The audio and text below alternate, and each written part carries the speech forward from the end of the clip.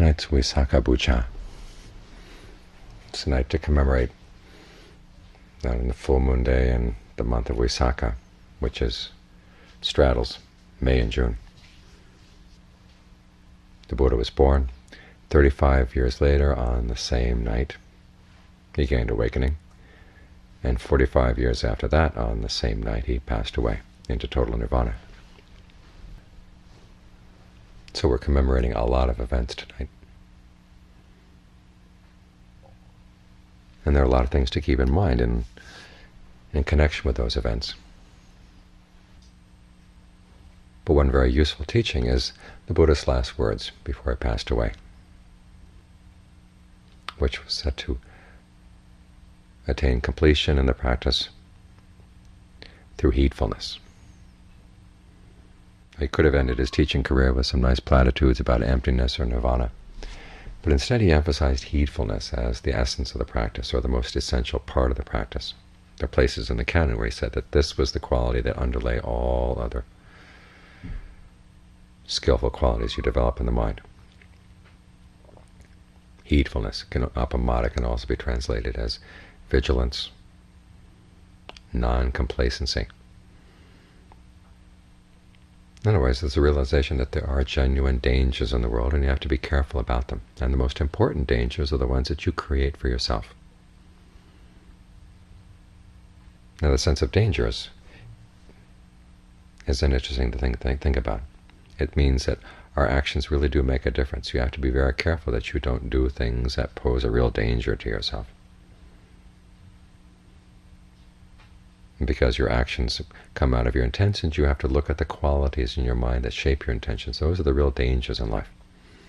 So you can't even trust your own mind, or you can't trust everything that comes into the mind. Let's put it that way.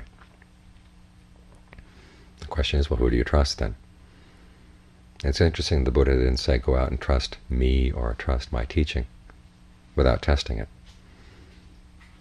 In fact, his response to the fact that the sense that there is danger in life and that there are dangers inside your own mind is to give you guidelines on how to test your own mind.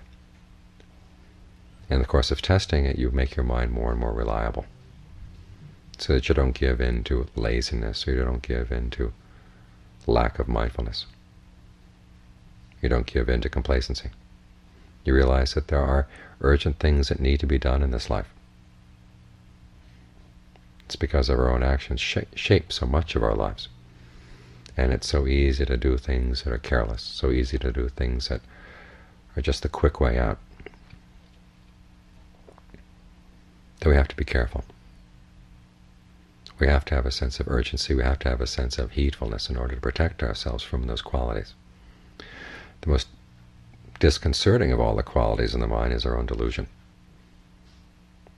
Our tendency to lie to ourselves and to believe our lies. And again, it's not an issue of being deluded about truths that are far away. It's very simple things. We're many times out of touch with our own intentions. We're out of touch with what we're actually doing. We're out of touch with the results of our actions. And it's precisely here that we can create the most danger for ourselves. We can lie to ourselves about our intentions. Or when there's an action that causes something negative, we can lie to ourselves that it wasn't really negative, or it doesn't really matter, or we really didn't really do it to begin with. Those are the qualities of the mind that you have to be most careful about, that you have to be most heedful to watch out for. Which is why when the Buddha gave his most basic teachings to his son, he started with precisely this issue of, one, being honest with yourself, being truthful to yourself. And then secondly, where to focus your attention? On your intentions, on your actions, and on the results of your actions. He said to look at an intention every time you act. What results do you expect from this action? If they're going to be harmful, don't do it. But again, be very clear that what you're going to do is going to have consequences. Many times we tend to forget. We do something because we like to do it, and we would rather not think about the consequences, or feel that we're not responsible for the consequences. But every time you choose to act, there has to be a purpose. There has to be something you hope to attain by the action. So ask yourself precisely, what do you hope to get out of this?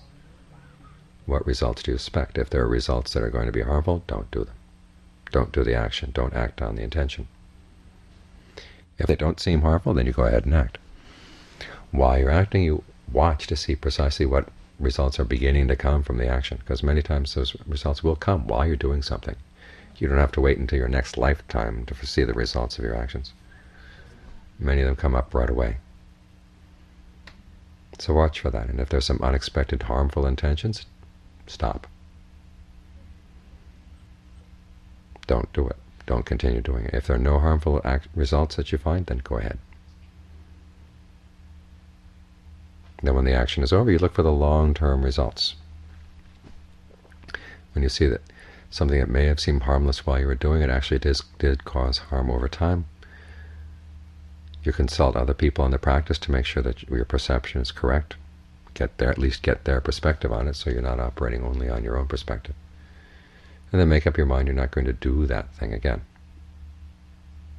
This applies to your thoughts, your words, and your deeds, not just external actions, but the same pattern goes all the way through the practice. There are other discourses when the Buddha says, look at the way you relate to sights, sounds, smells, tastes, tactile sensations. If the way you relate is causing harm, okay, don't relate in that way. Watch what you're doing to see where there's causing harm. Simply in the way you react to your sensory input. When you're practicing meditation, if you look at your stages of concentration, once you settle into a stage of concentration, step back a bit and see what are you doing in this process of concentration that's still causing a disturbance or a burden on the mind. When you catch sight of the perception that's causing the burden, you drop it. In this way, the Buddha teaches us to cut through our delusion by watching precisely these things, what our intentions are, what our actions are, what the results of our actions are, both immediate and long-term. In this way, as we apply this test to our actions and as we resolve not to repeat mistakes that we've already made, we find that the process of testing ourselves in this way makes us more and more reliable, turns us into people of integrity, people that we can trust. This is one of the biggest dangers in life, if you think that you cannot trust yourself, or when you realize you can't trust yourself. Things are going comfortably, there are no great disturbances, and you're a good person. The Buddha says that's not enough to know that you really are reliable. It has to be in difficult circumstances. When you see that you can still maintain your precepts, you maintain your integrity, that's when you have a sense that you begin to trust yourself. Once you trust yourself, you can look at people outside that you're wanting to trust.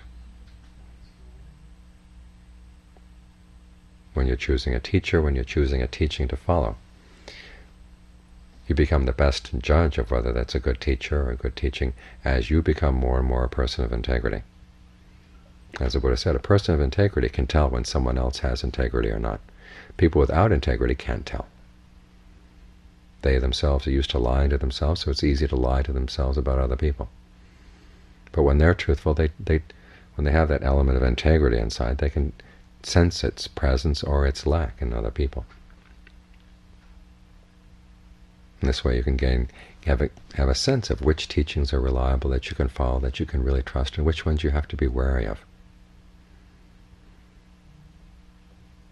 So this is what heedfulness teaches us. And he's not teaching you simply to be wary and skeptical, but he's giving you precise tests for how you can test things, guidelines for how you can test things, so that you can find that what within you is reliable. And once you find what's reliable within you, then you can look around to other people that you're hoping to learn from and see what's reliable in them.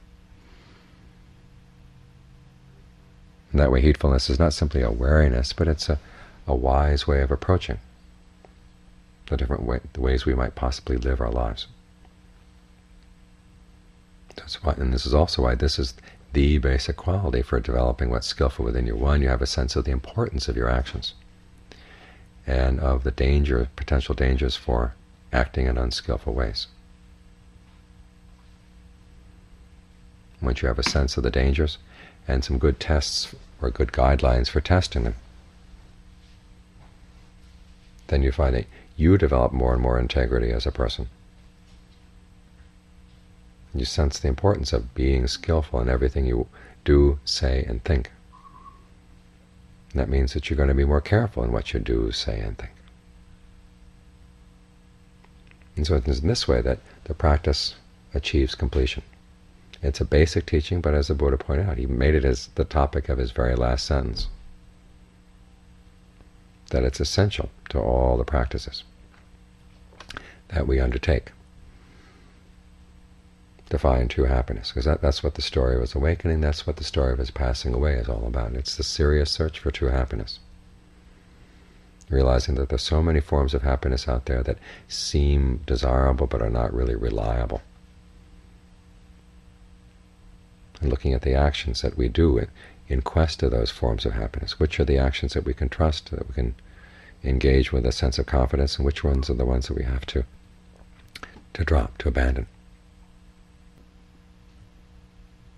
So those were the Buddha's last words, and those are his recommendations for how to practice in a way that you really do develop a true happiness, a reliable happiness. A happiness that's not dependent on conditions. You look at what you're doing. Again, you don't have to look very far. Keep the practice close to the ground. Look at what you're doing, look at the results, look at your intentions, look at your actions, look at the results of your actions, and be very truthful to yourself about these three things. If you're truthful right here, then you will find the truth. The truth of the deathless is there, will be attainable. Truth isn't something that is not a quality of statements. Is this statement true? Is that statement true? The ultimate truth is the quality of the mind. The mind's truthfulness with itself. Its willingness and its ability to admit the truth and to act on the truth. And that's how the truth is found in other ways as well. So we don't look for the truth outside, we start looking from it within. Once you gain this touchstone for testing it within yourself, then you can recognize it when you see it outside yourself as well. And this is important. If we don't find this kind of truth, we're subject to all kinds of delusions, all kinds of misunderstandings.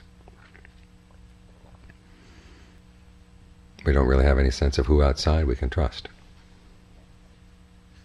And that puts us in a dangerous situation. There really is danger in this world.